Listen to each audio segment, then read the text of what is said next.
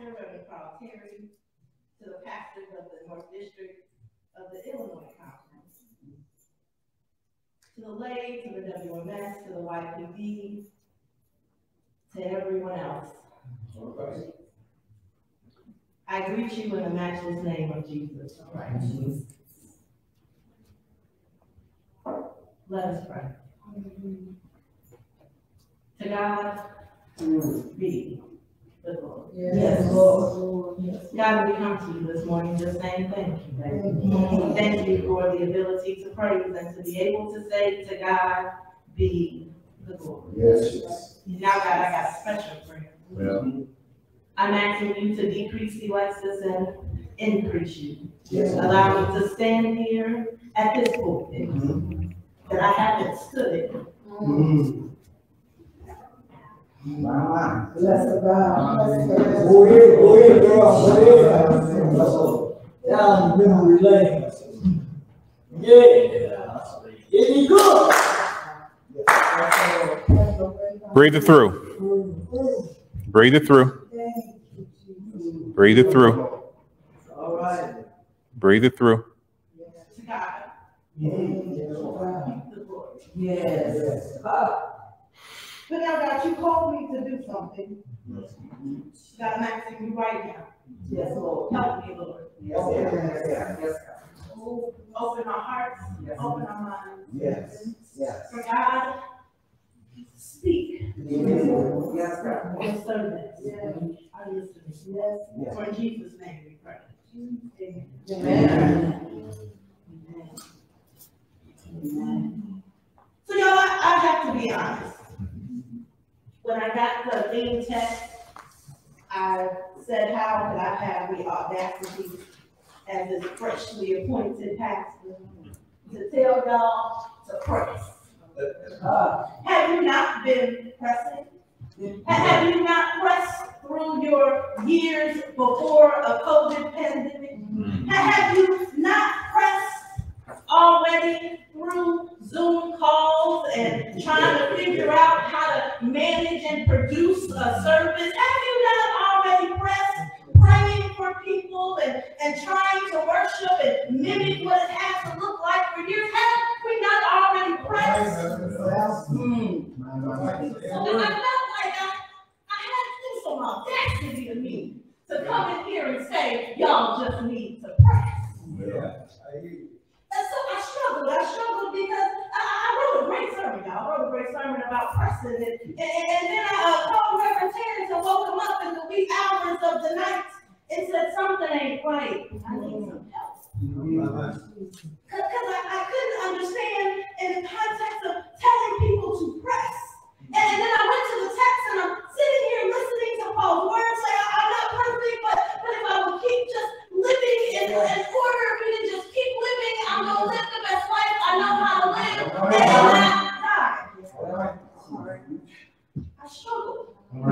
Paul, that's all you want us to do? You just want us to live good enough so we don't die and go to hell? I struggled. I struggled in this text because it questioned whether or not I'm supposed to be perfect. But yet, Paul, you said you wasn't perfect, so you know I'm not going to be perfect. So I struggled how. What are you talking about? Wow. Then I decided I better exegete the text.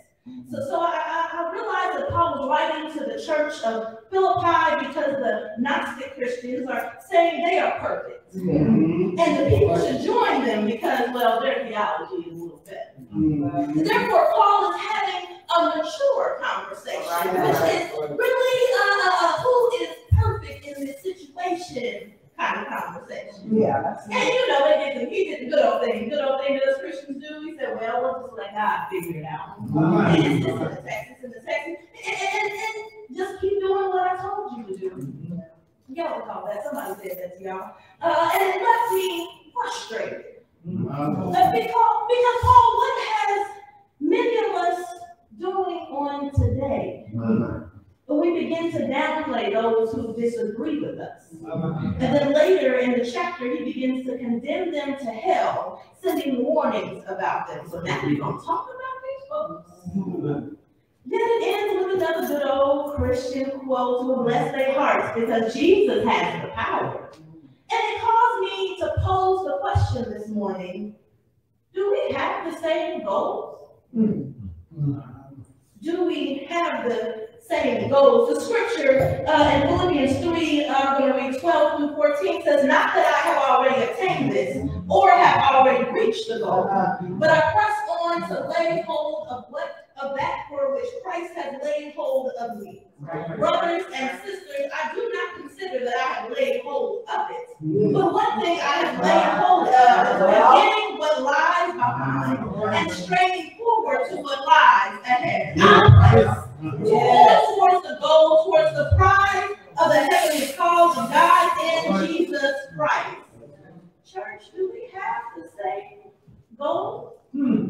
Here we find ourselves with a writer known as Paul talking to the people in Philippi, because there seems to be this division that I said earlier, that some folks believe that their way of following Christ is right, and while there are other folks that believe their way of living is right. So we find ourselves in this space of opposition between the two. This opposition sits in the reality of the people who built the church and the people who were asking to attend. Somebody missed that. You walked right past that. The opposition of the reality are the people who built the church and the people who were asking to attend. The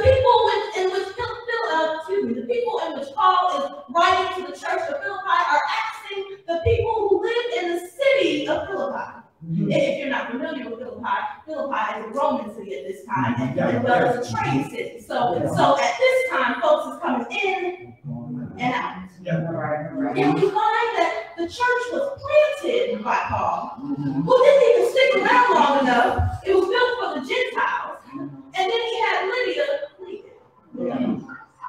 What goal are we focusing on, Paul? This initial goal of the church plant was given by one person. Somebody knows that story. Then the church got built by a whole bunch of other folks. And then we're asking for other folks to come into the church for a mixture of souls.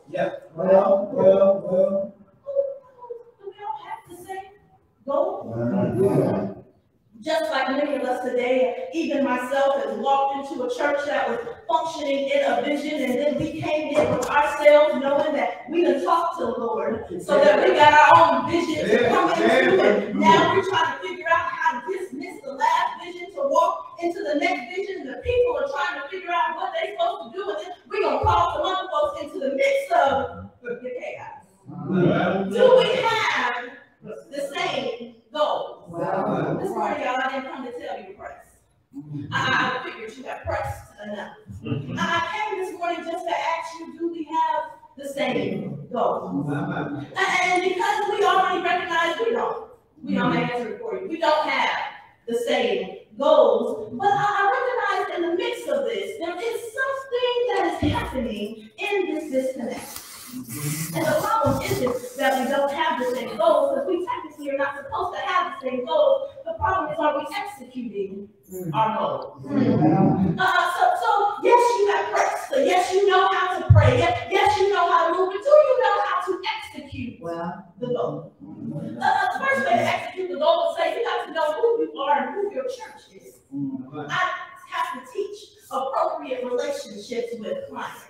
And the first thing we talk about is knowing what we like. So I go around the room and I ask the person, give me two things that you like. And some immediately say food, and some get some tangible items, my iPad. But there is someone who is listening to see what everyone else says, just so they can give me that.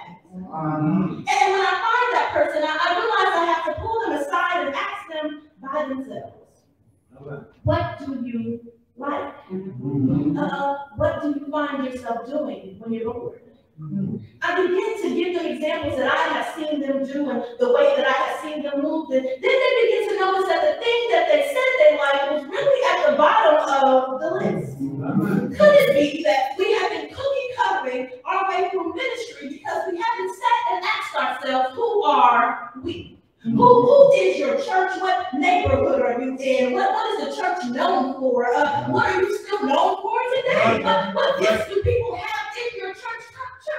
Just time we do an assessment on who we are and why we are where we are. The question is, who are we? It's required in order for us to move to the next level. This question, who are we, gives us direction on how to follow the goal. And I wonder if we are struggling because we are running to goals we were called to. God has called you to an appointed time, and God has called you to an appointed place, and God has called you to an appointed people. And the question really is, are you doing the call?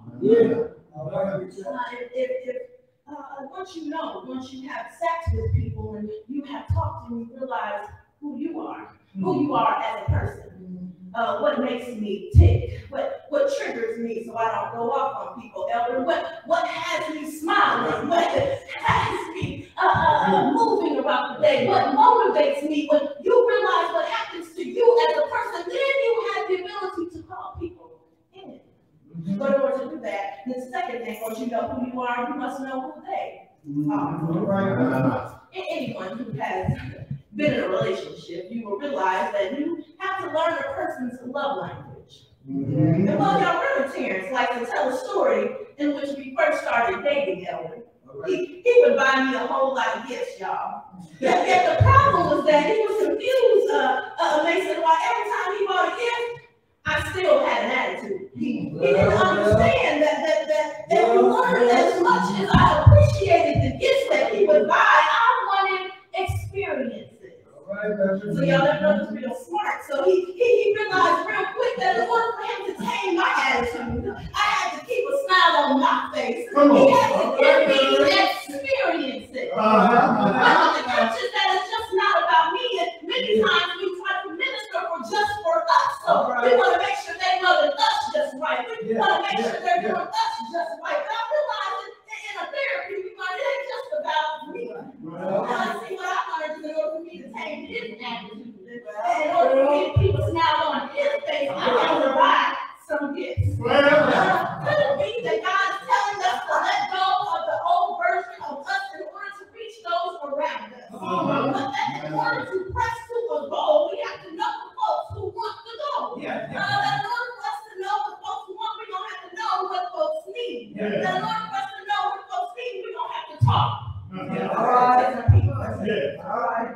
We're going to need to go and have some conversation with some folks, not only in the church, but outside of the church. We're going to have to spend some time in the places that are a little bit uncomfortable to us. We are going to have to learn to release the things that Grandma and Grandpa taught us that are no longer valid and are actually hurting people.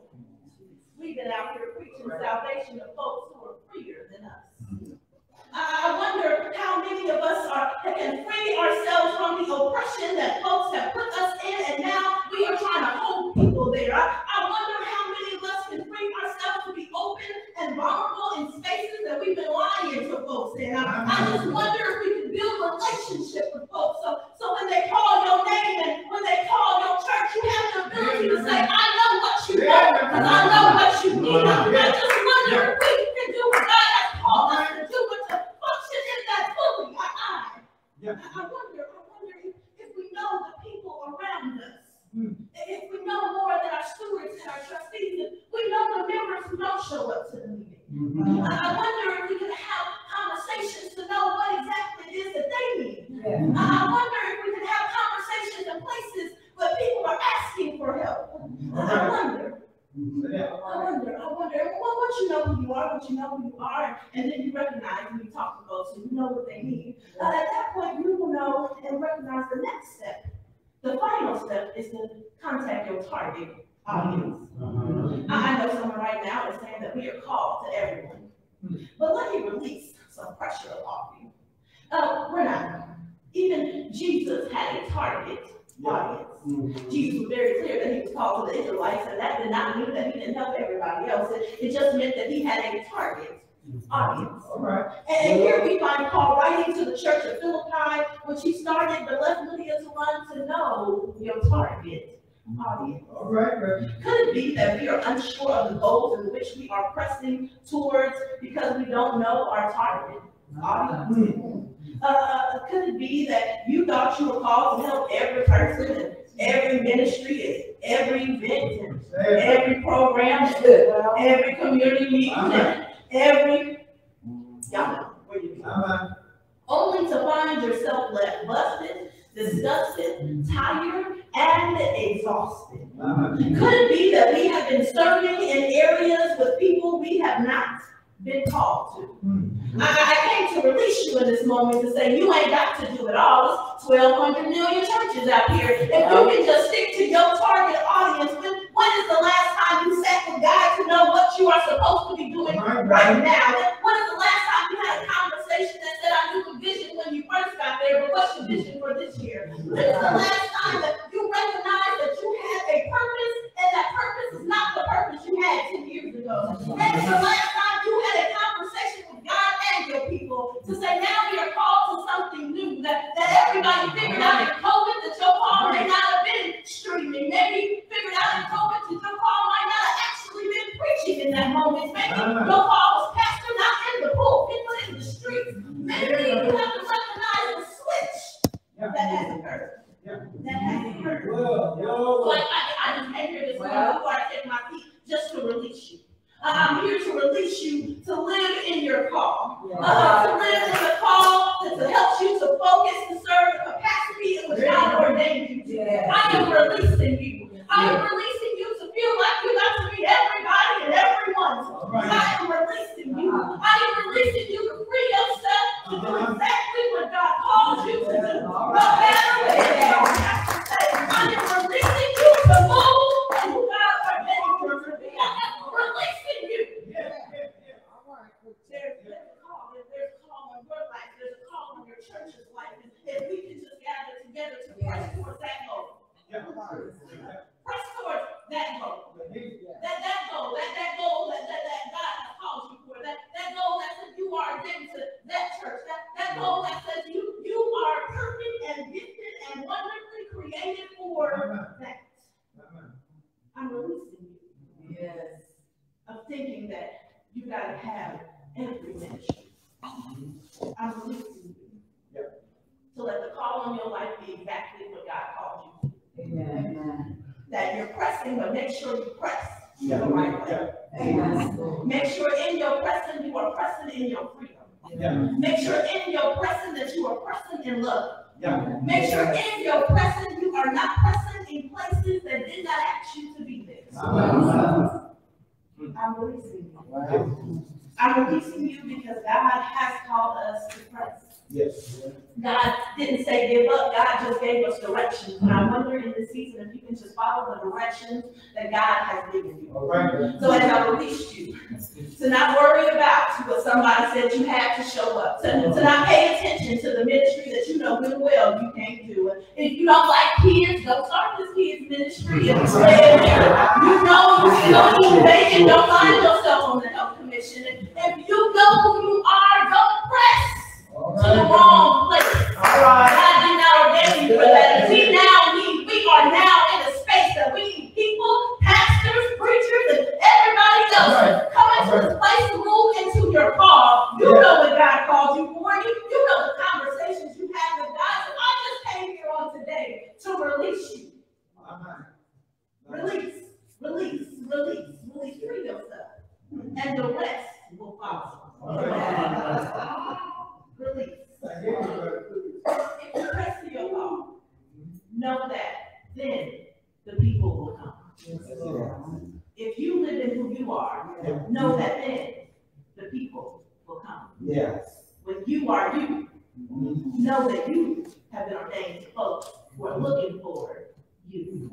Amen. Amen. Amen. Amen. There may be someone, I was told to never be amiss, that there's someone who doesn't know Jesus. Or maybe you just know Jesus as the scripture. And maybe you're in a season where you want to build a better relationship and you're trying to figure out your call. Maybe that's you, that you've been out here for a while, just worshiping and serving, but you have no direction. If that's you, the altar is open. Or maybe you've been coming to these meetings, you could keep doing and being obedient, as Paul said, but you are still away. There's still some kind of disconnect that has occurred. If that's you, come to the altar. God is calling you. And then maybe you need prayer. And because in the midst of the release, there's still fear. In the midst of still not doing what they want us to do, we still find ourselves holding back. So maybe you just need prayer to stand in who God ordained you to be. Because it's not going to be easy. But if you can just stand in who God called you to be, and maybe you can just have us come. You have a lot of people who will pray with you. So if there's anyone right now who just needs prayer, to say, I'm ready to move in who God called me to be. Not who the elder called me to be, not who the bishop called me to be, not even who my membership has called me to be. I'm ready to stand in who I am called to be. And those who have to go, let them go, because others will come. If anyone needs to pray right now, please come to the altar. And let us pray together. God, we thank you. We thank you for the ability to letting us pray. We thank you that we've made it to this far. Now, God, we're asking for direction. So direct us, Lord. Direct us to be exactly who you called us to be. Let us not waver away from who you have ordained us to be. Holy Spirit, enter into our minds. Enter into our bodies. Enter into our churches.